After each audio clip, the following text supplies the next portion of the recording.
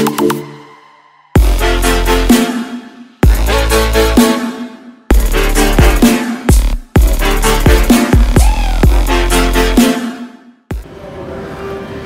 going on, guys? Robert the Primal Breed here, back with another video. I'm in the gym right now and I'm doing shoulders, and I got a few questions a while back about how to properly target the rear delts. So I'm going to show you guys how I do it and the reason why I do that. Alright guys, so when it comes to the rear delts, the most important factor that you want to take in consideration when you do the rear delts is your scapula movement, okay? So a lot of people, when they train rear delts, they lock their scapula in a retracted position. And when you do this, even though you're going to get a little bit of engagement in your rear delt, this way, you're engaging a lot of your traps. So guys that are narrow with massive traps, they have a hard time hitting the rear delt because of this. Okay, so if you want to properly target the rear delt, you want to lock your scapula forward. So you want to protract the scapula and then lock in this position. And then from this position, you want to bring the weight from the elbow up to here. Do you see how my rear delt is engaged? This is the entire range of motion of the rear delt. Forward up to here and just back here, okay? If I retract my scapula forward more, my trap gets involved.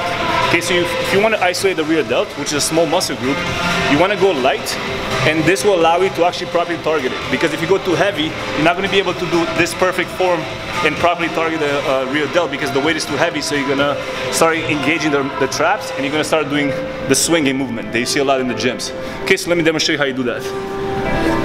So we have the pec deck here. We're going to do reverse pec deck. And as you saw in my last video, when it comes to shoulders, you want your hip behind the shoulder, okay? So you want to be in this position. This will ensure that your delt is doing most of the work and you're not doing a lot of momentum and swinging, and your lower back does most of the work in this case here, okay? So, hips behind the shoulder, move slightly forward, come on this side. So, my chest is against this pad, I lean forward, I keep my core tight, and now from this position, I'm gonna protract my shoulder, so I'm not here, I'm protracted, okay? So as you can see, my rear delt right now is slightly engaged. So now mentally, I'm gonna pull from my elbow, okay? Protract the scapula, up to here, that's it, that's it. Go forward, and back. Right now, my rear delt is doing most of the work. Right there. See that? That's full range of motion for the rear delt. Forward, and then back, up to here.